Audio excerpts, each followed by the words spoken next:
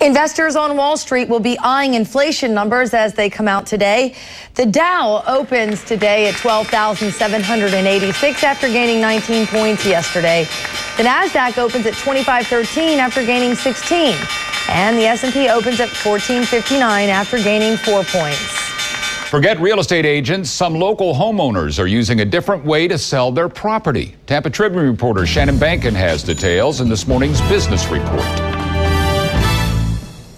Good morning. If you're trying to sell your house, you may be waiting for a buyer. But there's an option you might not have considered, an auction.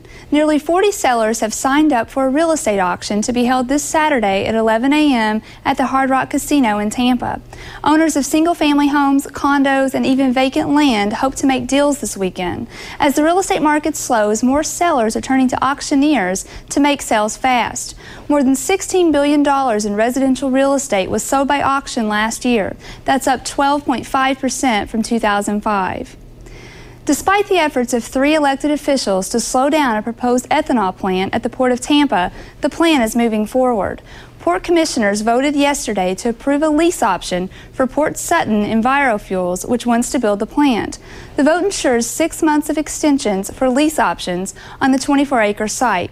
But not everyone is happy. Some residents of Harbor Island and Davis Islands are concerned about the possibility of odors, air pollution, and the plant's water use.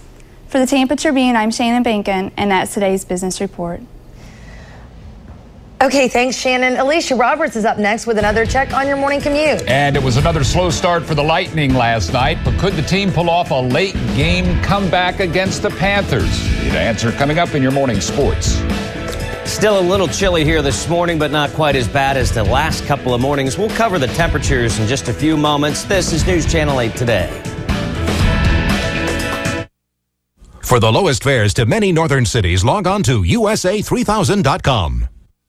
Dunkin' Donuts. America runs on Dunkin'. NBC Tonight starts with an all-new Friday Night Lights. For young teens, it's the toughest decision they'll make. I think it's time, don't you think? We're thinking about it. Then on Deal or No Deal. When the Greeks get excited, we like to break some plates. A contestant gets a lucky break. And on Medium, can Allison change the future to protect her family? You were there from the beginning. Friday Night Lights, Deal, and Medium tonight on NBC.